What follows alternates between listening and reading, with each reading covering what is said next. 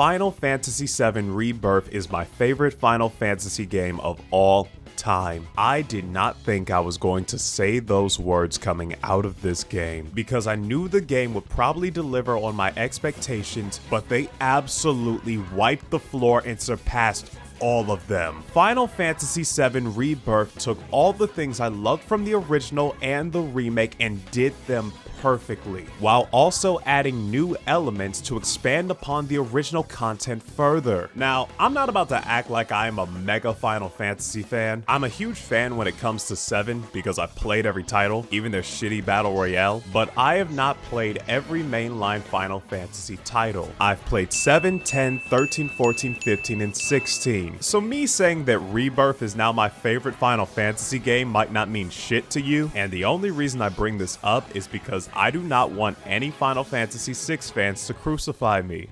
I don't know where I got this headcanon that Final Fantasy VI fans are psychopathic loyalists, but I've seen how they react when people say that 7 is better than 6, so I'm sticking with the bit. But the main reason I love Rebirth more than the previous titles I mentioned is because this game took all the things I loved from those games while also improving, fixing, and getting rid of things that I didn't like in those games as well. At some point, I'm going to do reviews for all those games, but to give an example on the most recent title in the franchise, Final Fantasy 16, I did not like the areas in the game, nor did I like the majority of the side missions. And if you want to know why, the link to my review will be in the description. So I came out of FF16 with those problems fresh in my head when I jumped into Rebirth. But Final Fantasy VII Rebirth not only proved me wrong, they overachieved on everything I expected them to do in this game.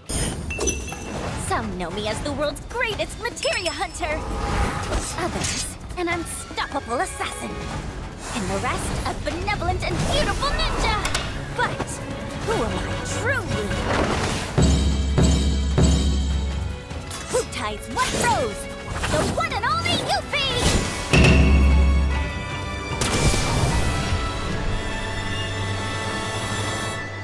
Cool. So in this game, you return as the Elite 5, as they are now wanted criminals being hunted down by Shinra. And during this time, Cloud gives us the history of his relationship with Sephiroth, giving us more information on what his plan is and what he could be after. So now the gang's goal is to find Sephiroth while dealing with their own personal shit as well. So the story is very simple, but can be very confusing if you focus on certain details. The gang's goal is to find Sephiroth, so they follow these black hooded people because they believe that they are also following Sephiroth. Simple, right? But if you want to understand more on what's going on with the black hooded people and why they're looking for Sephiroth in the first place, that's when things start to get a little complex, because you never get a direct answer. And they not only do this for the black hooded people, they do this for the main cast as well. Most of their backstories are pretty simple until you look into them, and then you start to realize something right, especially for Cloud. I only bring this up because I know this might bother some people, but the reason it didn't bother me was because I feel like it was the writer's intention to have the player figure it out for themselves. I say this because I feel like I figured almost everything out by the time I got to the end of the game. The hooded people's dilemma, all the character dilemmas, hell, even Cloud's dilemma I understood very clearly by the end of the game. But then the game smacks me in the face and gives us this mysterious second story that progresses throughout the game as well, where you play as Zack and try to figure out just what the hell is going on with the world. Now this I still don't understand. This was never in the original game, and the ending for this story specifically left me even more confused. I have some idea, but nothing clear-cut compared to everything else in this game. For those of you who understood what was going on, please tell me, because I am still in the dark. I'll probably watch an analysis video going into the game later, but if anyone can explain the Zack shit in the simplest way possible for a dum-dum like me, I'd appreciate it. But with all that said, overall, the story was so much fun. Ooh, what's this place? Where is everyone? And wait, what the hell y'all doing? So yeah, What the hell y'all doing over here? I'll be officially joining the counter-terrorism unit. Can we help you? Yeah, I can help me. Kind of in the middle of something. Check the helmet. Yeah, that's right. Peep the suit. Oh, Captain! Yeah, that's I'm right. sorry, sir. I'm sorry, did I interrupt y'all? Outside. Yeah. Now. Get outside. Yes, sir. Jazz time is after hours. That's right. If there was one word to describe this game, it would simply be fun. Barely anything in the main story felt tedious, and it was an emotional thrill ride from start to finish. As I live and breathe, Barrett Wallace. Come on. Bless your heart, dropping by for Eleanor's birthday. What? Hell, Marlene, set a place for Barrett. Yeah, he's looking fit as a fiddle. Good question. She ain't with him. Where's Myrna? She ought to be here. Karen, what happened to you? It is rare for a JRPG to not feel tedious for me, especially at the end. But this game delivered on everything I wanted and more. And we'll get to everything I wanted later in the video. But main story aside, after all the shit I said about the side missions in Final Fantasy XVI, the side missions in Final Fantasy VII Rebirth are incredible. Some of them are emotional, some of them are hilarious, and some of them are just weird.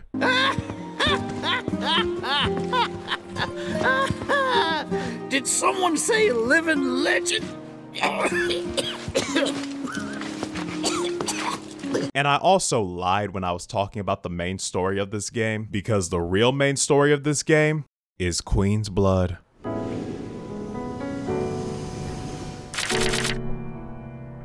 I never thought there would be a card game that would surpass Gwent for me, but Queen's Blood took over my entire playthrough of this game. I gotta make sure I'm putting my baby's fate in the right hands. Mind if we go around?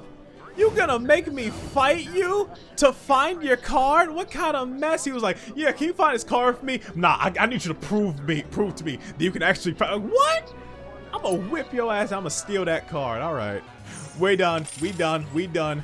Wrap it up, coach. Wrap it up. We done. Call it complete devastation. I became obsessed with this game. Whenever we got to a new area, I would immediately look on that map to see who was playing Queen's Blood. I'm not a pushover like some folks. Nah, you just like the rest. None but an ant to be squished by me. Look at that. Call it, ref. Call the match. Stop the match. This is destruction. Complete devastation. You don't understand. This became an addiction, and I needed to prove to everyone that I was the best. Tell you what, you beat me. I'm the best. That card is all yours. So, you game? You just made the biggest mistake of your life. That's what Queen's Blood is. Queen's Blood is my life, Cloud. Don't you ever disrespect it with those damn dumbass questions, motherfucker. Alright, sorry. Hey, let's play. Bust out those cards, boy. Did you just call me boy? I said it before, and I'll say it again. Never lost a Queen's Blood game. Never will lose a Queen's Blood game. Complete and utter devastation. Give me my Chocobo and Moogle card. Really? That's the card? And the thing is, they could have just made it a simple card game and I would have been fine. But some genius at Square Enix decided to give this simple card game a whole Yu-Gi-Oh story arc with cutscenes and everything, while also deciding to give it the darkest lore in the entire game. I said it before, I'll say it again, I will say it all the time. Never lost a Queen's Blood, never will lose a Queen's Blood. What happened? What is this? Okay, I'm scared. What the? This is all wrong. What is this? I don't understand. It was just supposed to be a game. What? That legit scared me. What the hell is going on? There it is again. That voice. Could it be? Has returned. What No, the that's hell? impossible. It's just a silly card The game. what? Huh? That was. I thought this was just a cards game, man. I wasn't expecting some Attack on Titan level lore with this. What was that? Sephiroth who? I'm not even joking when I say this. Regina was the hardest boss in the entire game. She was the real final boss of this game for me. And just a reminder, Queen's Blood is optional. So you can just miss this whole story arc and this character completely if you don't play. And speaking of characters, I got a lot to say on this topic. On top of reuniting with our companions, we also get a relationship meter as well, where depending on the choices you make and the personal missions you do with them, you can increase their meter and have them like you more. That was the moment I realized that God heard my prayers, and a Tifa romance was actually possible in this game. Say, do you remember a guy named Emilio from Nibelheim?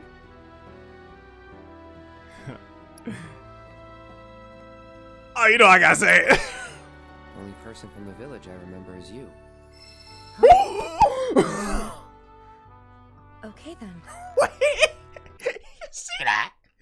Your relationship with Tifa has deepened. It didn't just change, it changed heavily with that line. It changed heavily with that line. And as I found out later, whichever character on the team has the highest rank with Cloud by a certain chapter, they will eventually ask you out on date. Oh my god, I get to go on my date with Tifa! Wait, what the fuck? No. No! Ah! And it's not even just the main cast that were great. Even the side characters were memorable in this game. And to help you guys out, I'm going to be ranking every character in this game. So I'm going to be ranking every character in FF7 Rebirth. That's right. Every single character in Final Fantasy VII Rebirth. So, let go. Anyway, we starting it off like we did in Remake with Aerith. Now, I definitely remember what I gave her in Remake. I believe it was B tier. And would I say she's still B tier after everything that happens to her, everything that goes on in Rebirth, and after all the moments and side missions you do of her in Rebirth? No, I do not think she's B tier anymore. So with that being said, I think Rebirth does a phenomenal job when it comes to doing the side missions, and giving each character their own specific side missions really helped for all of the characters and really helped them grow. But even with that, I do think that, especially in the main story, when we get to the moments where she ends up being serious and she has those moments where she has to not be as bubbly, those are actually my favorite moments with Aerith. So with that being said, there are a lot more moments like that in Rebirth, and I'm going to give her an A tier. Like, I love her bubbly nature, but for me personally, there's just something about when she gets serious and she's actually trying to like save everyone and do her best to protect everyone, where I feel like you can really get the true nature of her character and really see why she's such a good character. So I definitely will give Rebirth that, and Rebirth did a phenomenal job of really showing off her character, because honestly, in the original, I knew that was the case, but I didn't really feel it in the original. Obviously, maybe it was the pixels, but it is what it is. Anyway, next up, we have my boy Barrett. Oh man, Barrett. Now, just like in Remake, I gave him an A tier, and in this game, you think I'm about to give him an A tier? Absolutely not. No, this man is going straight into S tier. This man's development, for his development towards Cloud, his development as a character, seeing him seeing him learn to become more kind-hearted and less aggressive and show his heart more, especially with the moments with him and Red 13, him and Yuffie, and especially him and Cloud. I feel like there are so many more moments where he's able to breathe, and especially what really shows off his resilience is when we get to his backstory. His backstory is so good, and I was, out of everything that I knew was going to be in Rebirth, I was looking forward to that the most because I knew how big of a moment that was for his character. And out of all the companion characters, besides Tifa, and besides that, Barrett is the best companion. He straight up is the best companion in Rebirth. With everything he goes through, with his backstory, with his struggles, with his change in character, and his dynamic with the rest of the cast, he's phenomenal. He 100% is such a phenomenal character, and I am so glad they really went that far with him in Rebirth. I'm so happy with that. I'm so happy. Thank you, Square Enix, for that. Thank you. And with that, we now have Cait Sith. Cait Sith? Cait Sith. Cait Sith? Sith, oh, suffering succotash. Oh, cut that out. Anyway, we have Cait Sith, and here's the thing. In the original game, I did not like Cait Sith at all, and I know I'm not the only one. I did not care about his character. I did not care about his movesets. I did not care about anything this character had to offer.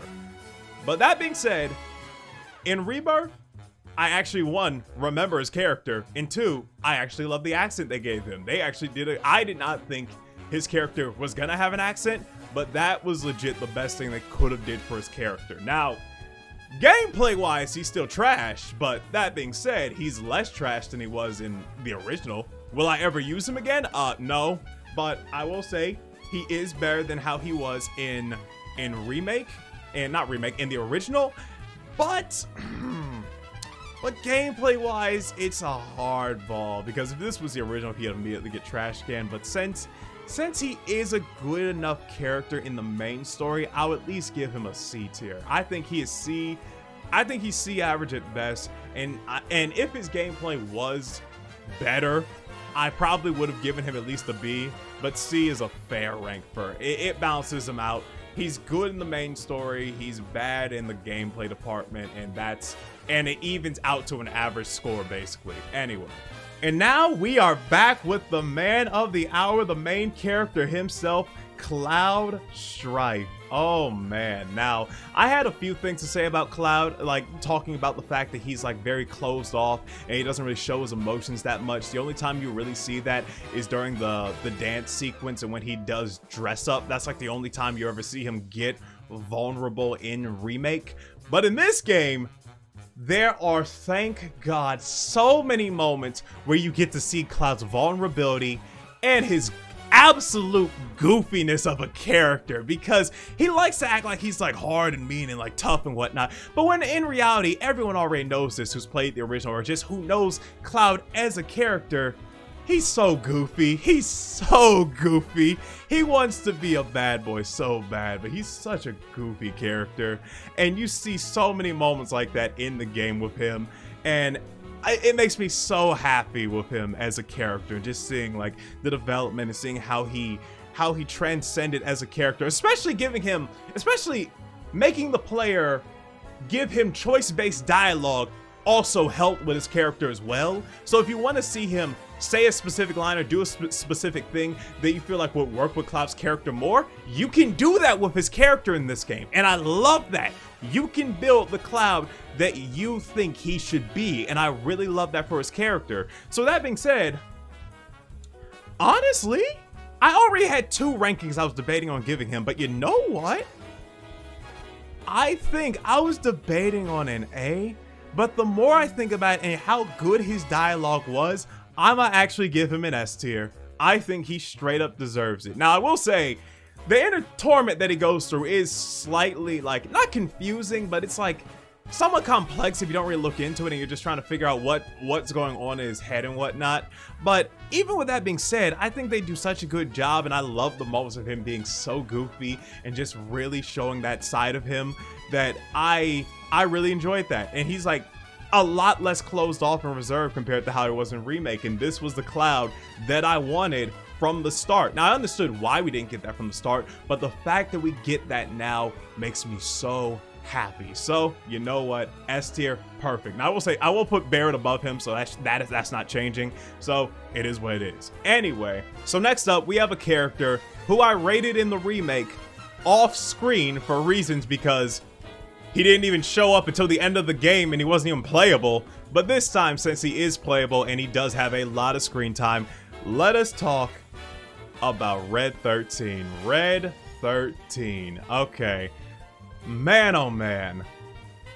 I already loved Max Middleman's portrayal as Red 13. I love the voice that he played off of him. And I also like, no spoilers, the development and seeing Red 13 for who he truly is. I really loved how Max Middleman played that off, and I loved seeing his development to the cast and just everything he does in the game.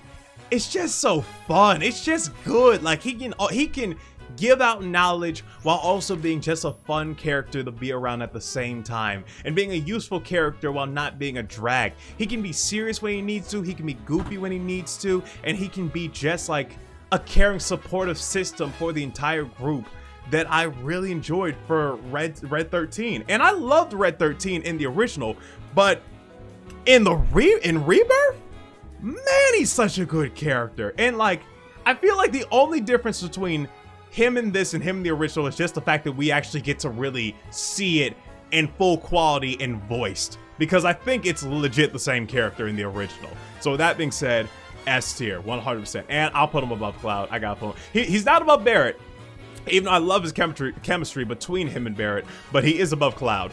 He had phenomenal development throughout the entire game, and I really loved his entire character throughout the entire game from beginning to end. Perfect character, Red 13. Anyway, next up, we have a character that was only playable in Integrate, but did a phenomenal showcase of her character anyway. Next up, we talk about Yuffie. Now, I will say this, when it comes to development-wise, Barrett without a doubt is an S tier of a companion. But when it comes to a character who is just absolute fun from beginning to end throughout the entirety of this game, Yuffie killed me in this game. She was so hilarious. All the goofy moments, the funny moments, all the wacky shenanigans that go on in this game. You can mostly blame Yuffie for like all of them. She did a phenomenal job in this game. The actress did a phenomenal job, and I already liked her in Integrate, but man, she really, when she finally joins the team, she gets to really show off just how good of a character Yuffie was. And in the original, I didn't really care for Yuffie like that. I mean, she was like there and I used her for like a little bit because I did like her moveset. But afterwards, character-wise, she was kind of annoying, especially when she, like, spoiler alerts, well, only spoiler for the original, stole your material once you asked her to join the group. So, yeah, she was kind of irritating on that regard. But bringing her in as a canon character was the best decision they ever could have made, and she is a spitfire of just goofiness, wackiness, and fun, and can also be serious at the same time without it losing the tone of this game. Yuffie is the funnest character in the game for me. She is so funny, so hilarious, and I loved every moment when she is on screen because I know it's going to be a breath of fresh air with whatever she does. And with that being said, it feels weird. Like, I feel like I'm lowering Cloud with each point when I talk about these characters, but I mean, they're just that good of a character. And honestly, I like Red 13, but honestly, I'm gonna put Yuffie above her. I'm gonna put Yuffie above him. Like, I really like Red 13, but Yuffie it's just like every single scene with Yuffie just made me smile, and that's the sign of a good character for me. That's the sign of a perfect character for me. Anyway, okay, next up we have Biggs. Now, Biggs is in an interesting position. He is in a very, very interesting position, considering the fact that he's in the story, but not the main story. He's in the storyline with Zack, which is already confusing enough as it is. And without spoiling anything, It's so hard for Biggs in this game because he does have screen time, but not enough screen time for me to like really think about changing up his character, unfortunately. And that's the one thing that I kind of do feel disappointed about when I saw that Biggs was going to be in Rebirth. I thought they was going to do a little bit more with his character. So with that being said, I kind of feel like I gotta put him the same place I put him in Remake. So with that being said, I gotta put him in B tier. Like he's a good character, but I feel like he had just about, if not less screen time in this game than he did in Rebirth, honestly. So with that being said, I think B tier is probably the perfect rank for him because there really wasn't much of a change in it. There was a change in his character, but it was really just the screen time that I felt like he didn't really utilize that screen time enough to really make me change up his ranking. Rather, not even for good or bad. So I feel like this is fine. Honestly, this is fine. Okay, next up we have my boy. We have Sid Vicious, ladies and gentlemen. Oh man. Okay, now I have a lot to say about Sid. This is an interesting one.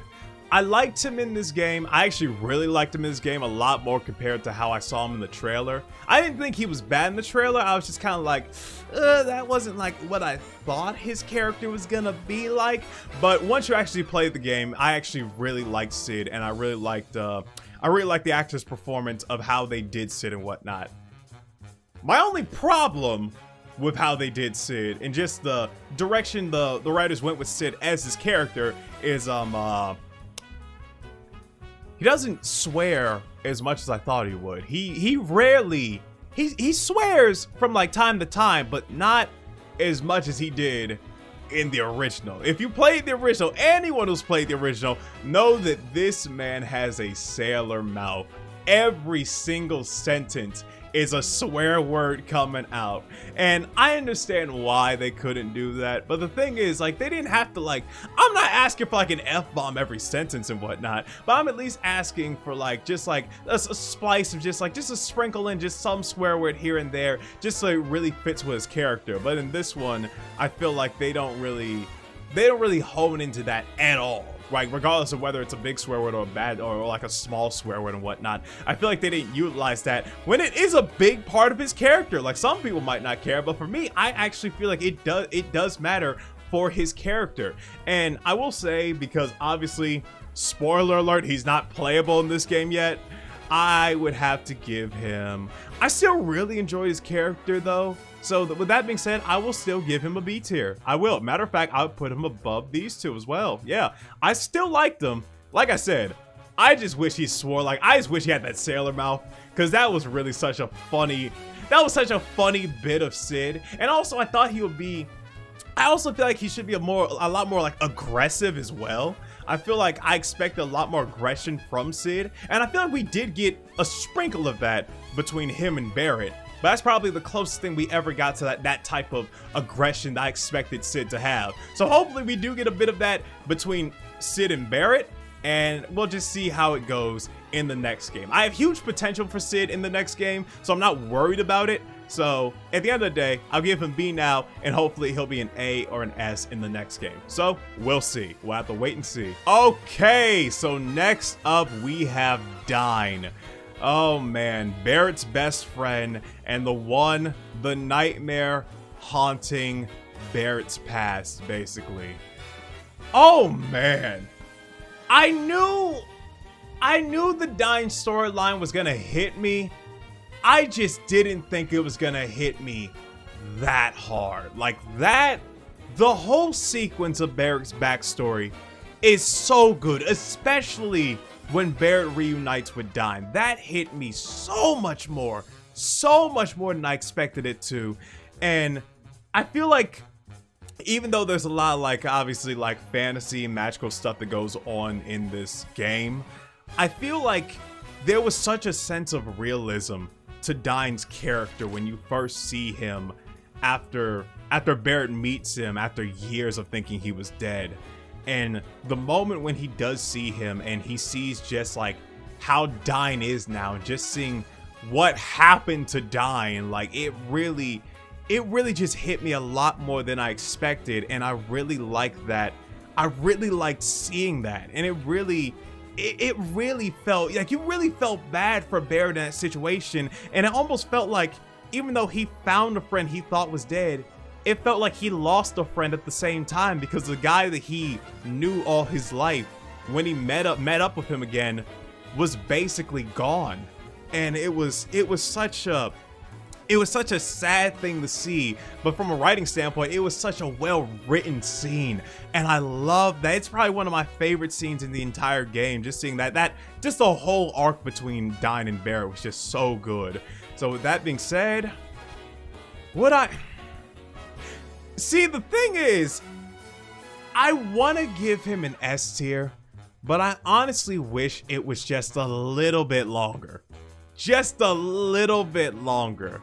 That's all I would have wished for, and I would have easily given him S tier, but with that being said, I would have to give him A tier. I would. I was debating on giving him S, but the thing is, see, now I'm really thinking about it. Because I really did love it. I really did love the whole dynamic between Barrett and Dyne, to the point where, even with enough screen time, does he deserve S? Oh, man. You know what? Really looking back at that cutscene, yeah, I'm gonna give him S. I'm not even gonna complain about it. Yeah, 100%.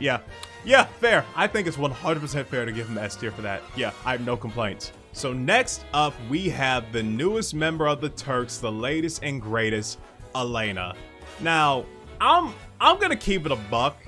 I don't really remember Elena like that in the original. So to tell you whether or not personality-wise it matches or it fits or whatnot, I really couldn't tell you. But I will say for Rebirth, I really enjoyed her character. Now, I will say, I don't think her character, in my opinion, I don't think her character stands out as much compared to the other Turks. Like, I like her, but I feel like in comparison to like Reno's like very arrogant and brashness, like Rude's more like serious and more composed demeanor, and like in songs like leadership and really and like intelligence, I feel like Elena kind of has, I feel like Elena where she's in the category of like being more of like a goofball. I feel like that's where she is, even though she does have a lot of like serious moments and whatnot.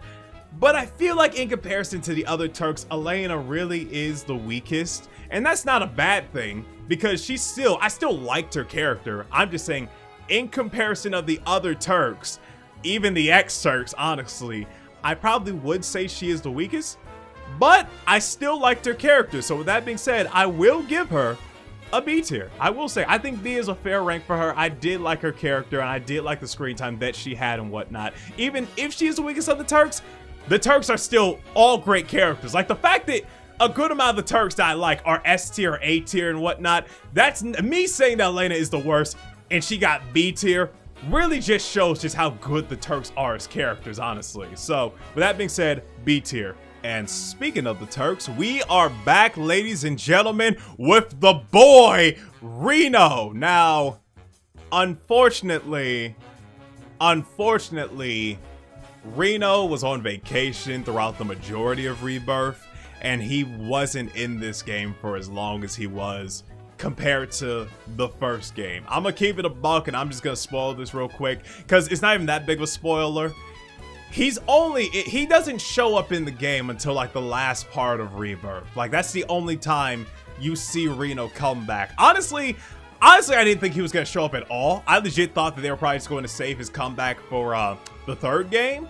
But with that being said, he does show up, and honestly, if he didn't show up at all in Rebirth, I wasn't even gonna put him on the list, like straight up. I mean, if he didn't show up, why would he even be on the list of Rebirth?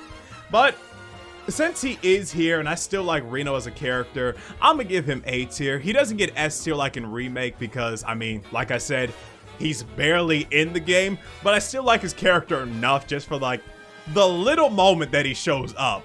I still really like this character, so thank God he's still a great character. I just wish we had more of him, but I know we're gonna get more of him in in the third game. So yeah. And with that being said, we now have Reno's right-hand man, Rude. Now, you're probably thinking Rude is gonna get an A rank like he did in Remake. Nah. This man is going into S tier.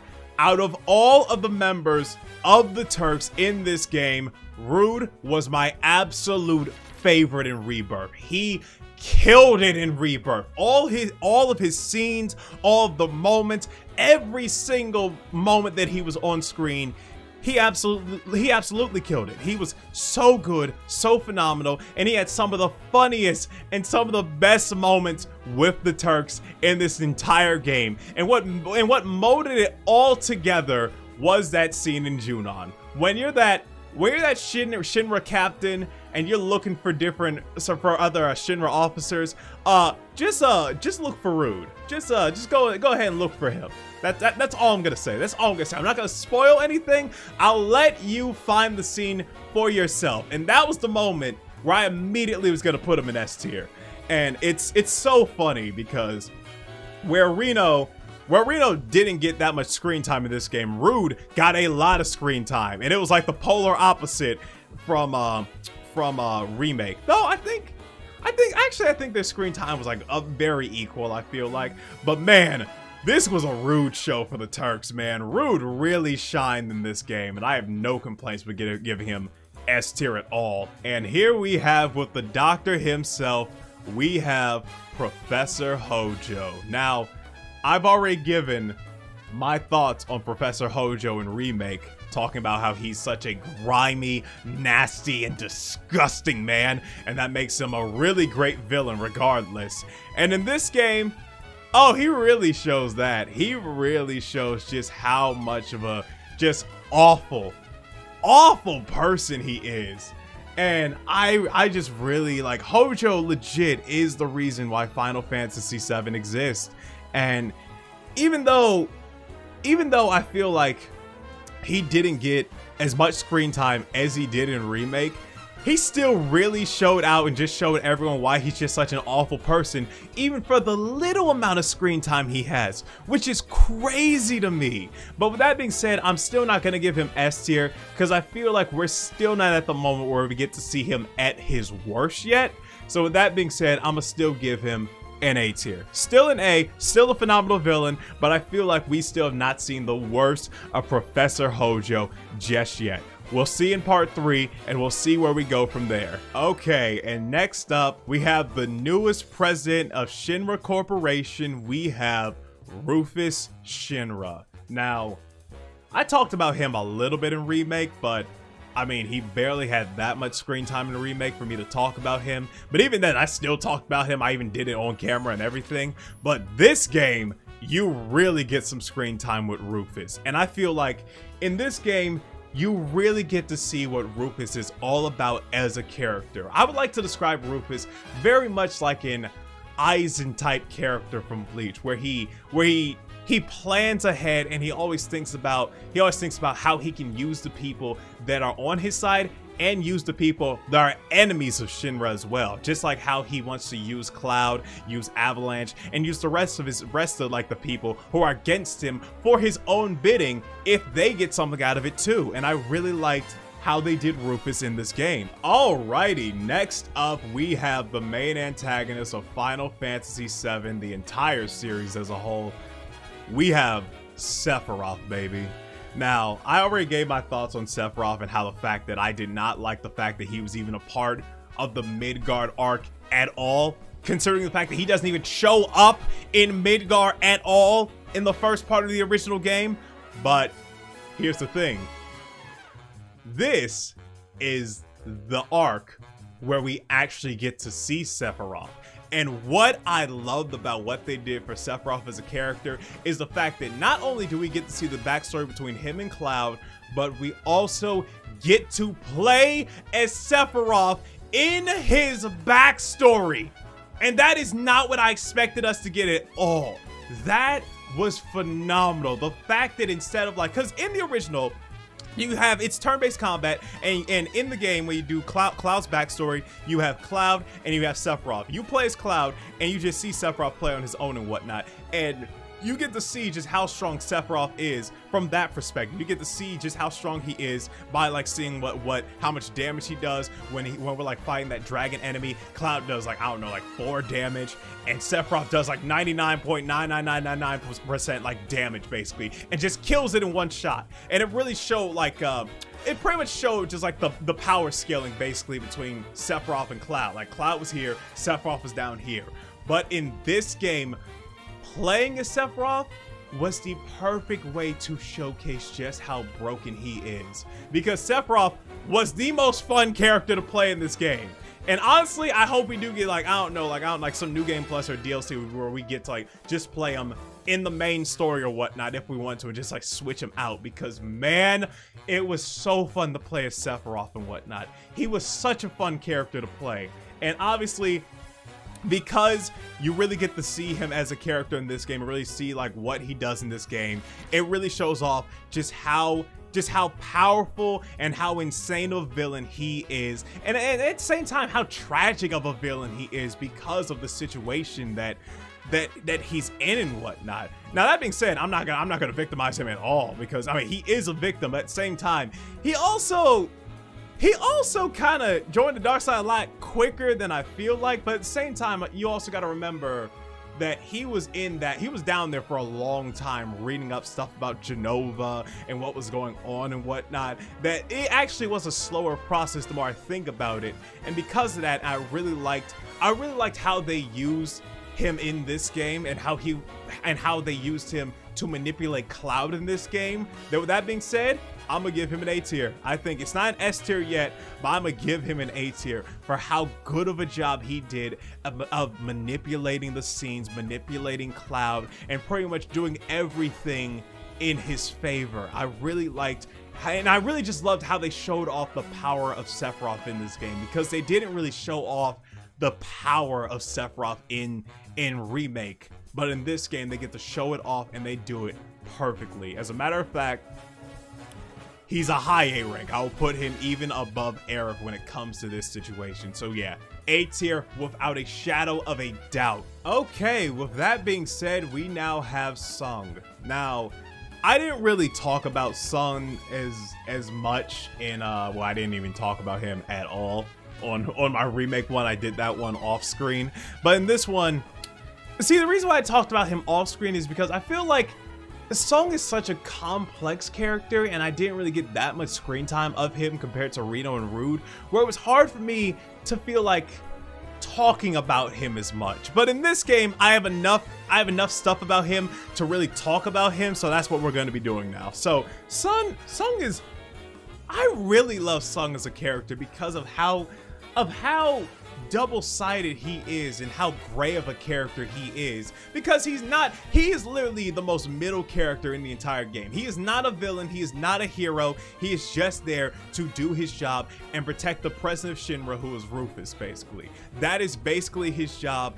And it's funny because in Crisis Core you get to see back when he was a good guy, and just seeing like what he used to do and whatnot, and just seeing how he was as a character changed. And I always wondered like, what, because I feel like they haven't really showed it in Remake or Rebirth yet, of like what really led to that change really from his character in Crisis Core to his character now, that I feel like I'm so curious to see like what could have added or what could have made that change to really make him a lot more, I don't know, more like cold. Yeah, I feel like cold is the word I'm looking for. More like cold and not as I don't know, not as soft as he was compared to Crisis Core, I feel like. Though at the same time, Zack was a soldier, and he was working for Shinra, and obviously Sung was working for Shinra as well, and he's like, I guess he's very loyal to Shinra. I think what kind of adds to his aggressiveness, in my opinion and in my headcanon, is the fact that he knows that some of the things going on in Shinra is twisted, and it's kind of made him more twisted in the process as well, knowing that he's working with very corrupt people. And I feel like that's what really changed his character, and I feel like he is kind of he is kind of in his head thinking about like what he is what he doing right, is what he's doing wrong. And what I did like in the remake is Reno calling him out when they blew up the reactor, and Reno literally said, was any of that necessary? Did we really have to do that and whatnot? And you see a pause for Sung for a split second, really thinking like, really? Maybe that was too much. Like, what is going on and whatnot? But at the same time, he like stops him and he just says like, no, that was necessary. Like, we had to do it. That was our job, basically. But I really do like Sung as a character. Do I like him more than Rude or Reno? No, not yet. And to be fair, it's always been like that. I always like Reno and Rude more. But with that being said, he still is an interesting character, and I really hope he has a good character arc in the third game. I honestly want more from Sung in the next game. I want a lot more from him and whatnot. Because we did get a boss fight for him, which was good, but I want a lot more in the character department for Sung that we didn't really get in the other games. So with that being said, A tier. Okay, ladies and gentlemen, so next up we have Vincent Valentine.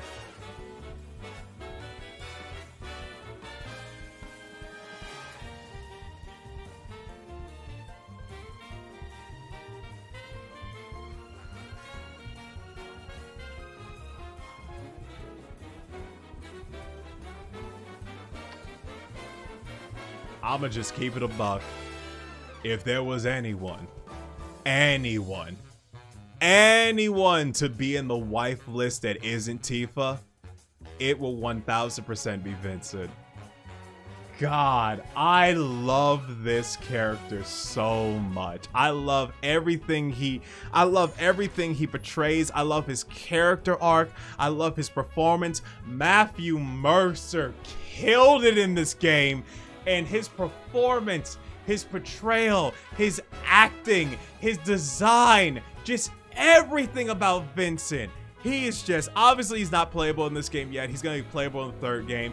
And I am so looking forward to all of the stuff that we're going to get with Vincent in the next game. Because I know we're going to get a lot with Vincent in the next game. I know we will. Because considering how much stuff we got for the characters in Rebirth, and the new characters with Kate Sif and Yuffie in this game, I know we are going to be eating good with Vincent in the next game. Oh my god, I cannot wait. And the fact that he is already a wife material, like, it already is like, he's a golden character. And like, Durga Service is a terrible game, but I will still play it just because of him alone. So I mean, that says it all right there. They better give him everything. They better throw everything at him in the next game. And all I gotta say is I'm looking forward to using him and Tifa throughout my entire party and never changing to anyone else unless it's mandatory. So yeah, that's what's gonna happen. It is what it is. Okay, and last but not least, we have Zack Fair. Now, man. Okay, now I will say, I did not mean to drag him in the trash can just yet. You think I'm joking? I legit did not mean to drag him in the trash can just yet. But here's the thing. I do not like the new voice of Zack. I already told you in Remake that the new voice is terrible. But with that being said, out of all the games that he has voiced in so far, from Remake, from Crisis Core Reunion, this is the best he has ever sounded in this game. This is the best this actor has ever sounded for Zack in this game. But with that being said, I did like Zack, and like it pains me because Zack is my favorite Final Fantasy character of all time. But I feel like the way they did his storyline was so confusing, and I feel like I like the screen time that he had, but considering that he didn't have that much screen time for me to I guess really put him as high as I would want to put him, I would have to give him a B tier. I like the times where he was on screen, but that being said, he was not on screen for that long. So with that being said, B tier is probably the fairest rank I could give him, considering I liked it, but it could have been, we could have gotten more out of it. And the thing is, I don't even know where we're going with the story arc in part 3. well, specifically Zack's story arc. I know we're going in part 3 with the main story arc, but with Zack's story arc, I have no idea where we are going with this character. I have no idea where we're going with him. Like, I mean, the way it ended, without spoiling anything, I legit am so confused on what they're going to do with Zack the third game, but I guess we'll have to wait and see. So that being said, here's my tier list, and I think this is yeah, I think this is fair. Honestly, I'm shocked there's not that many trash cans this time around, but yeah. I mean, it just goes to show you that Rebirth is a very phenomenal game with a lot of phenomenal characters. So yeah, it is what it is. So I've gone over most of the story and characters for the most part, but what's shocking is that there is actually a lot of game in this video game. Crazy, right? Just like the gameplay in the FF7 remake, the gameplay in Rebirth is so damn crisp. While the combat system is still the same from the remake, I mean, if it ain't broke, don't fix it, Rebirth expands upon this system by giving us new abilities, new summons, and team attacks. Finally! The team attacks are so good in this game, and they saved my ass in literally every situation. You have no idea how much I wanted this in the first game, but combat ain't the only system in this game because there are a ton, and I mean a ton of mini games in this video game. And some of you might be thinking I'm only talking about the gold saucer specifically. Nah. In the main story and in certain side missions, there are mini games scattered everywhere in this game. I came into one side mission expecting there'd be a fight, only to be sucked inside of a board game and then having to play said board game. Detecting gravity increasing. Wait, Tifa, don't! Wait, are they? Oh my god. Did they just get sucked into the game? Oh my god, they did. We're saved! Oh my god. They actually did it. That was one of many examples of things that could happen to you in this game. Don't you just hate it when you disguise yourself as a Shinra officer, and then next thing you know, you're now the leader of a whole parade? Yeah, we about to show them right now. This my squad right now. This my squad. Troopers of the 7th Infantry, make us proud. About to make everyone look bad in comparison. Left face, baby. Let's get it. Up two. What? What did I mess up? I mean, and a 1, and a 2, and a 1, 2, 3, and a 1, and a 2, and a 1, 2, 3. Of course, some among you are deserving of special praise. Oh, definitely ain't me. For our first award, not after that performance. Recognize the division whose exemplary display eclipsed all others. The prize for outstanding performance goes to...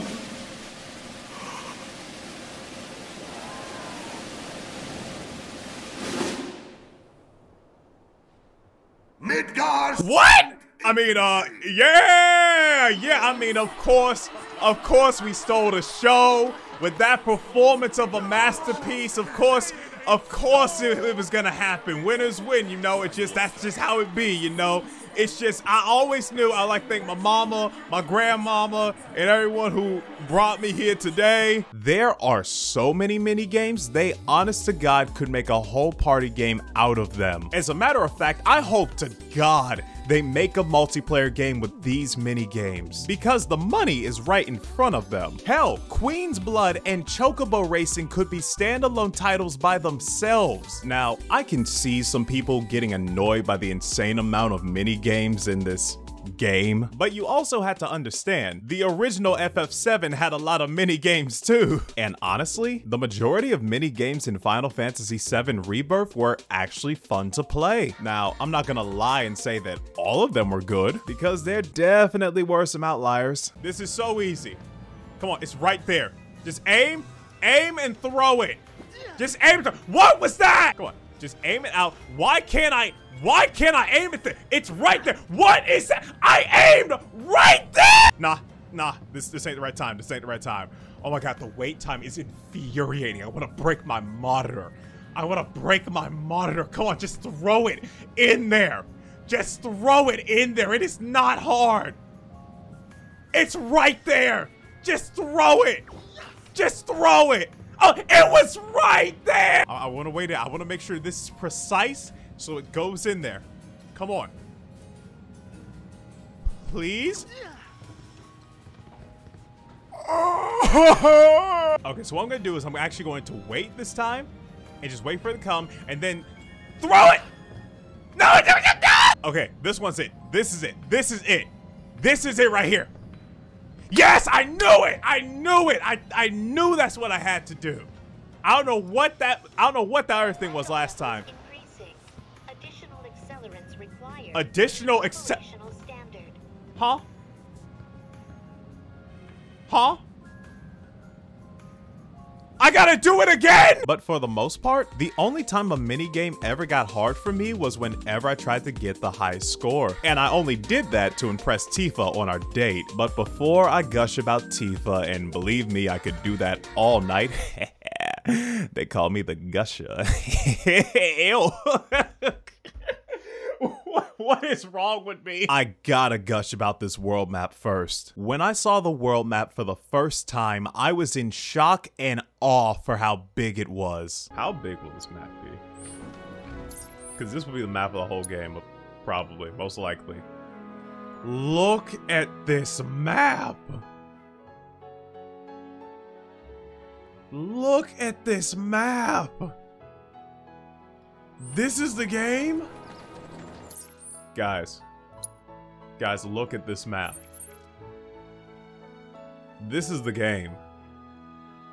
This is the game right here. But then, as I get further into the game, I found out very quickly that the entire part of that map was only one region of the game. Each region has its own separate map that eventually connects together when you get to the climax of the game. And from this point on, every Final Fantasy game needs to take notes from this game. This is how you do an open world map. Not only is the map big, but it's full of shit to do. And collecting shit never feels like junk because you can use every material you come across to craft potions. And none of the side missions feel pointless because those missions also help increase the relationship with your companions. So if you're trying to rank up a specific companion, do their missions. You'll know it's theirs because they'll be the main companion talking in the cutscene. It's very obvious. Everything is laid out perfectly on the map, and once you've already been to an area, you can simply click on the icon of the area itself to fast travel there, and getting to an area on foot would be a chore. But that's why we have our handy dandy Chocobos. Each region has their own specific Chocobo with their own unique abilities. You can also follow little Chocobo chickens on the map, and they'll take you to resting areas where you can replenish your health and MP. And as for the Chocobos you unlock in each region, I'm a terrible parent. I'm picking a favorite. So I'm going to be ranking every Chocobo in each region. That's right,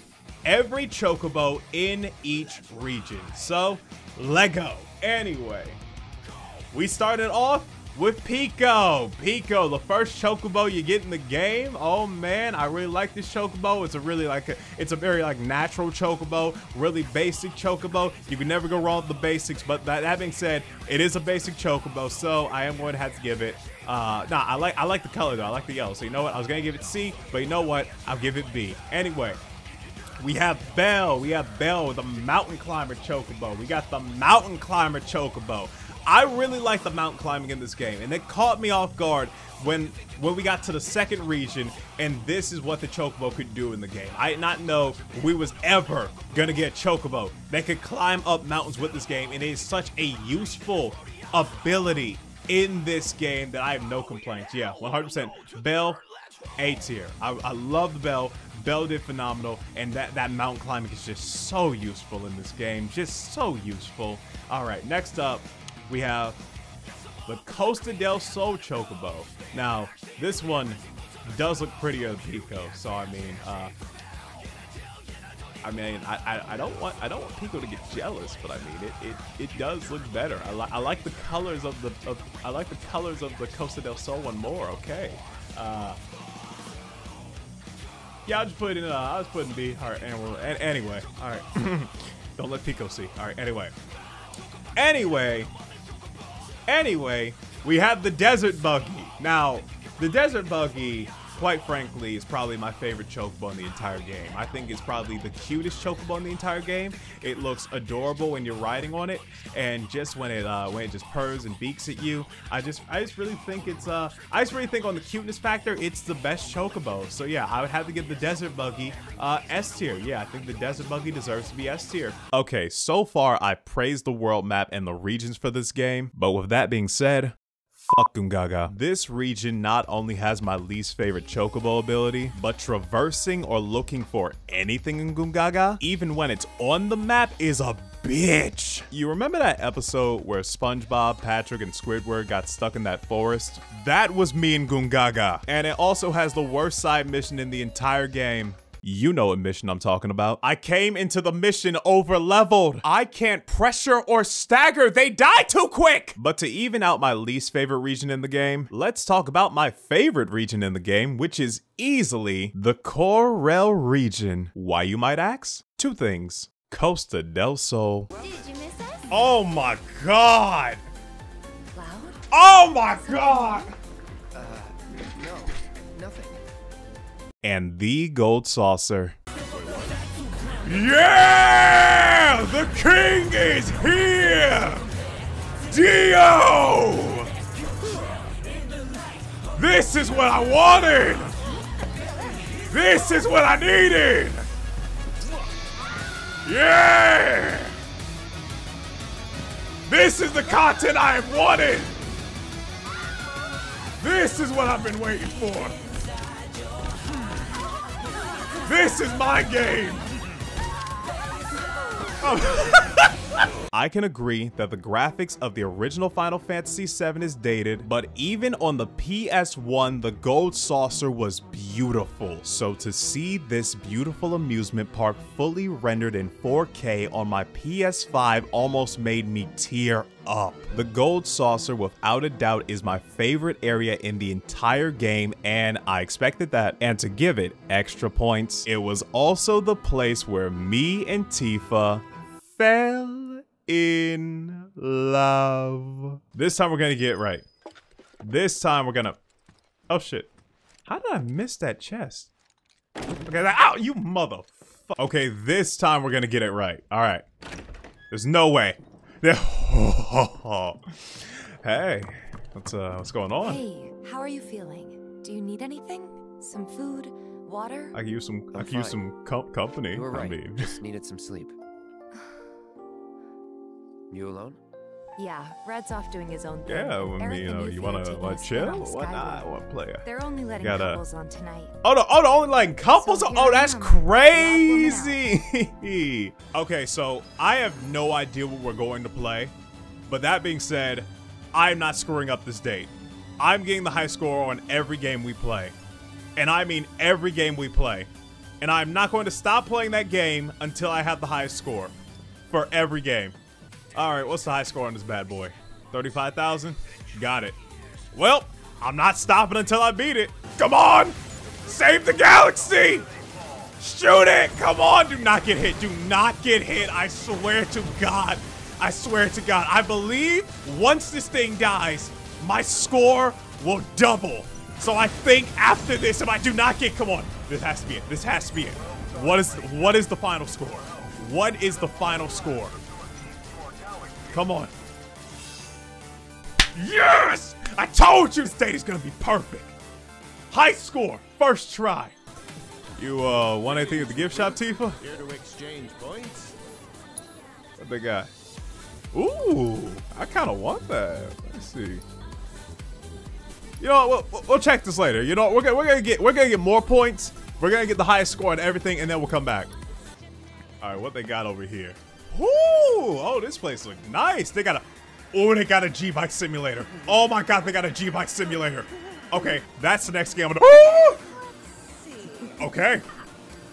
Well, you're not gonna see me for about like an hour or two, Tifa, because I gotta do something real quick, and I'll be back in a bit. Fun, huh?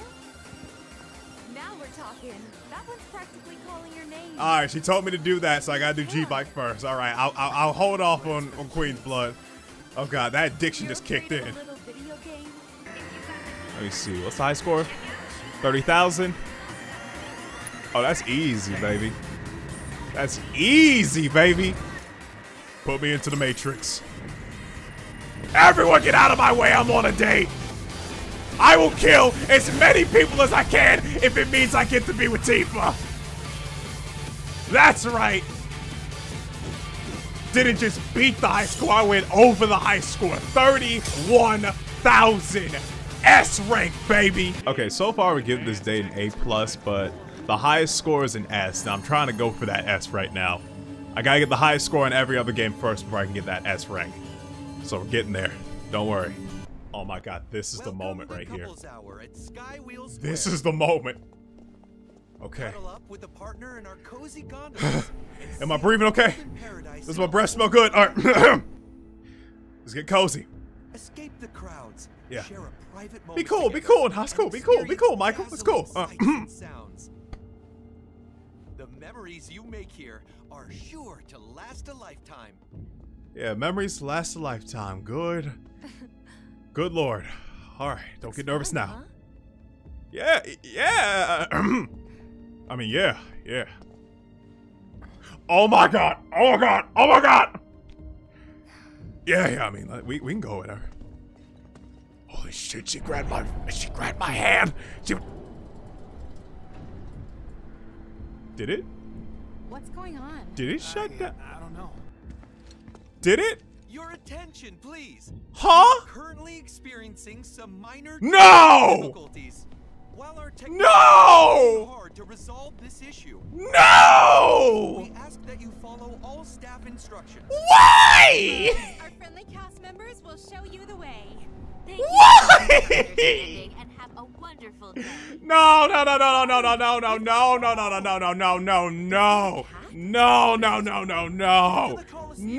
And I don't even know where to start with the soundtrack. This is without a doubt one of my favorite soundtracks in Final Fantasy history. And if you want to know my two favorites, Regina's theme immediately stuck out to me for the simple fact that they gave this simple ass card game so much lore, and the change in music from the standard Queen's Blood theme to the violins of the virtuoso.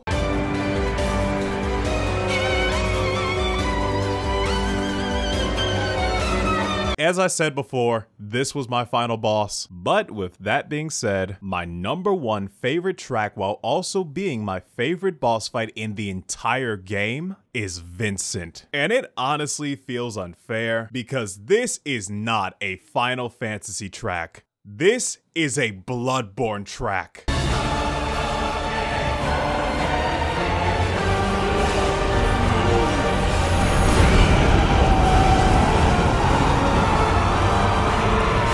But with all that said, Final Fantasy VII Rebirth gave us a fun-ass story, fun-ass characters, fun-ass gameplay, and a fun-ass world to explore. If Final Fantasy VII Remake was The Witcher 2, then Final Fantasy VII Rebirth was The Witcher 3. Square Enix didn't just give me a great game, they gave me a life lesson. The first time you try out something, you may do okay. You may even do really good. But if you take all that knowledge that you learned from that first attempt and implement that into your second, you will, without a shadow of a doubt, hit a home run. That is what Square Enix did with Rebirth, and that is what I did on my second date with Tifa. Oh my god, oh my god.